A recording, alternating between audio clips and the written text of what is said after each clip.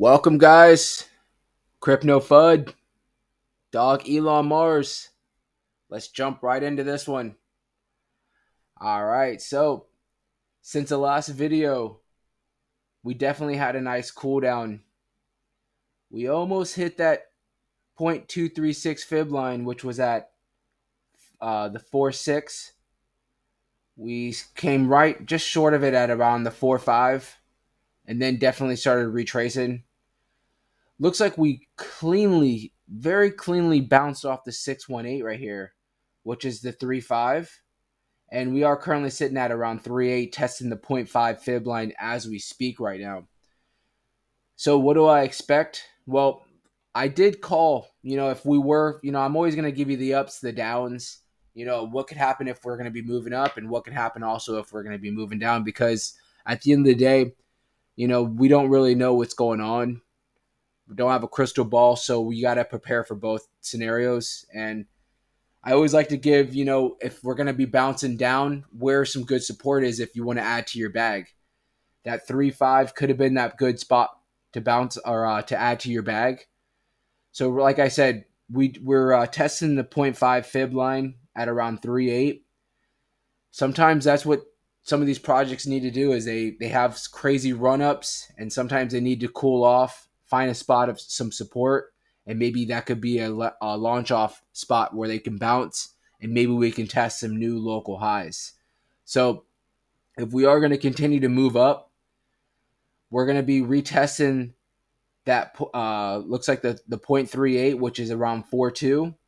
That is some major support. If you see, after we cooled down and we did do a nice little drop right here, it kept bouncing and just bouncing off this line, off the 3.82, which is the 4.2. So that's going to be a big hurdle right there that we're going to want to break through.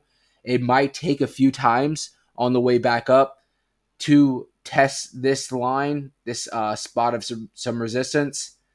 And eventually, if we keep testing it, we will break it. Next spot would probably be the 236 line, which is going to be the 4.6. That would make a new local high. I see if we do get up there, that's going to be a nice rally from where we're at. You're looking at another 21% gain. It already is up, I think, from just from like today. We're currently up around 9% as of yesterday. Going in today, we're up around 9%. So if we were to go, let's say a lot of people, bought back in or bought in where we bounced at that point, the 618, you're talking a 20% jump up to the 382. And even if, let's say, we move up to the 236, you're looking at a 32% gain. The reason why I'm bringing this up is because if a lot of people bought in right here, that 32% gain might be where they're going to probably have a sell-off. And that's basically what I'm saying, is there's going to be a big spot of resistance at that 4.7 mark, which is going to be the 236. If we do break through there, we're going to be retesting this local high right here. This was set back, I think this was last year this was in October of just last year. So about 4 months ago, that's when we had a nice run up, but it was very short lived. That was it's at the 5.4 mark. So, if we're going to have a nice rally, I see this is going to be some major spots of resistance before we even can talk about getting there. But it's very possible, very possible if we do, that we could possibly do that. So now the opposite, if we are going to, maybe get hit with some resistance on some of these lines, get rejected, I see where we bounce at the 618 is going to be a nice spot of support. So if you're not into the project or you're looking to maybe accumulate more, not financial advice, the 618 might be a good spot, which is at the 3.5 mark. That seems to be a good spot where we're getting a lot of support. A lot of times we'll hit that spot, and then we'll bounce. How high will we bounce? It's all up to the buyers. That's what it is. If we break that 618, which is very possible, then you're talking about retracing back to the 786, which would be the the 3-0 mark, which would be that'd be a big drop. Honestly, that would be you're talking dropping down 20%. I don't see that really happening unless the whole market as a whole is really just going down.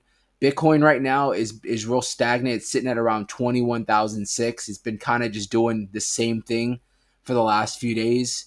We did see a drop down this week, but since then it's trying to find some good support around 21.5, 21.6. So, with Bitcoin kind of staying stagnant, we have the Super Bowl coming up tomorrow. I think we're not going to see a lot of volume in the market. Doesn't mean Dogelon Mars won't see volume, but I'm just saying Bitcoin as a whole won't see probably a lot of volume until after Sunday.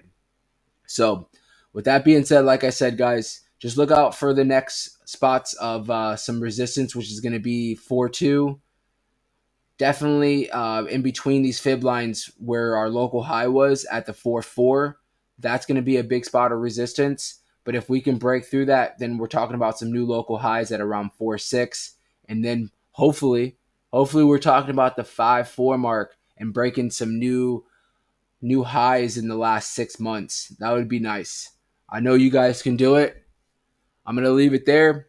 I thank you guys so much. Make sure if you haven't already, subscribe to the channel so you guys can get instant alerts on all my videos. Hope you guys have a great day.